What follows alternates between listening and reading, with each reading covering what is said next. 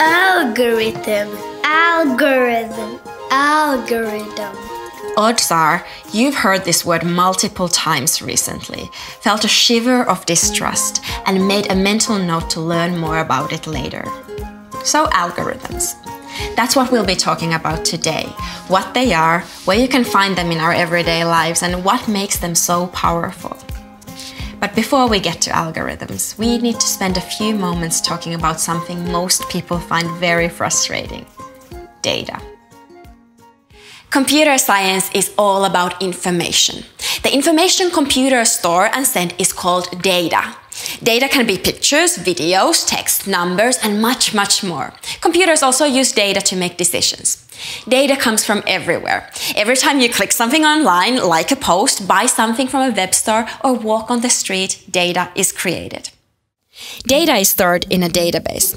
Databases often represent the world using tables, which have rows and columns. Let's imagine a database for different kinds of candy. The more data you have, the more exciting things we can do. Maybe we want to get all the candy that is peach-colored, or all the candy that is white. Whether it's sound, music, movie ratings, probabilities, or code, computer sees it all as digits. That's what makes digital devices so useful. The same hardware can be used for multiple different purposes. In the past, we needed this to play music, and we needed this to show light, and even this to take photos. Nowadays, we only need this. All data in computers is represented as groups of zeros and ones. A single 0 or 1 is called a bit, and the number system that uses it is called the binary system. But 2 can be powerful. With only 2 bits, we can communicate 4 things. With 3 bits, we can do 8 things, and so forth. In reality, there are no candies or ones and zeros inside a computer. We could equally well say true or false, yes or no, pink or yellow. Really, it's tiny electrical switches that either pass electricity or don't pass. Computers may seem mysteriously active, weirdly alive, but they are mechanical devices like sewing machines. They just operate really, really fast. Next up, we are going to learn more about the kind of data we create by collecting some of the data big online services routinely gather about us. The computer can remember videos that I searched in the past. Yeah. The computer can remember my location.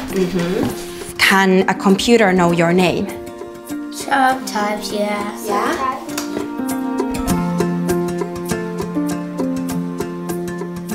And this brings us to algorithms. Algorithms interact with data to solve computational problems. When an algorithm is done correctly, it can repeat the instructions over and over again. Like we talked before, algorithm is a well-defined process to solve a problem, like making cupcakes, finding the shortest route on a map, or adding puppy ears on your head in the right place. Algorithms seem like magic, but deep down they are fairly simple, and we need humans to write those algorithms. So an algorithm is just a step-by-step instruction to solving a problem, and the algorithm takes all the YouTube videos and puts them in the order.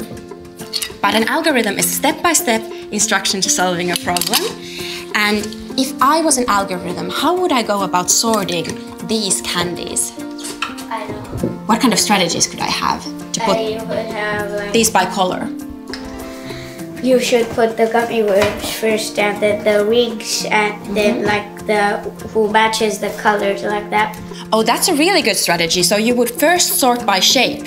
So you first put the gummy rings in one place. Yeah, that's our like blue and pink or red, and then the another ones that are like, you know, kind of different from them.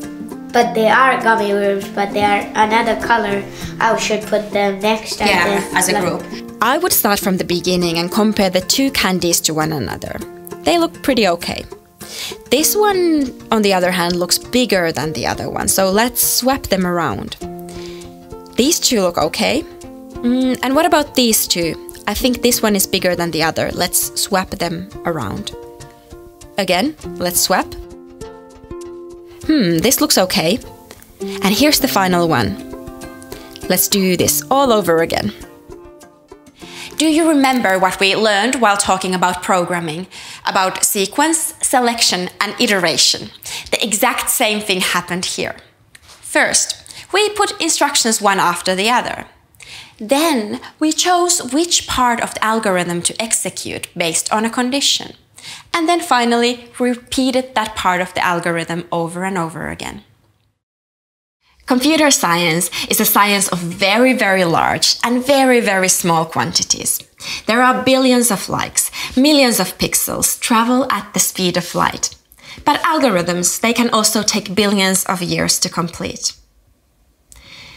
A huge part of computer science is about understanding the efficiency of algorithms, how long they will take to run. Computers are fast, but they can get bogged down. Microseconds become years. There can be many different algorithms for solving the same problem, but some are more efficient than others. Some algorithms are more effective, work faster, require less memory. Some of them require information to be structured in a certain way, while others are very secure. Algorithms are everywhere around us, sorting, searching, recommending, and rating. Sometimes it's hard to notice an algorithm at work. On video sharing platforms, algorithms choose the ads and recommend videos for you. The most popular video sharing platforms see over 400 hours of new content uploaded every minute. This means there is no way for a human to go through everything. And that's where the algorithms come to play. The algorithm takes into account at least your past viewing history, the likes, watch-through rates, comments, and tags to make recommendations to you. But the algorithms are also influencing the kind of videos and content we make. And that's the scary side of algorithms. Where could there be a YouTube algorithm when you watch YouTube? A video? Video, yeah. The kind of videos that get recommended for you, those are defined by an algorithm. Music videos. Have you ever seen ads on YouTube? Yes, many times. What kind of ads do you see on YouTube? Like download the game. Download the game ads? What about you? What kind of ads have you seen on YouTube? Download the game ads. Yeah. There are many great algorithms in the world. Algorithms have names like Knuth Morris Pratt, Diffie-Hellman key exchange, or hidden Markov model. They are wonderful, curious, imaginative little poems that help us classify characters as vowels or consonants, diagnose heart failure, or compress files. While different programming languages write the algorithm out in different ways, the underlying logic is still the same. The audience for an algorithm is always a human being, not a computer.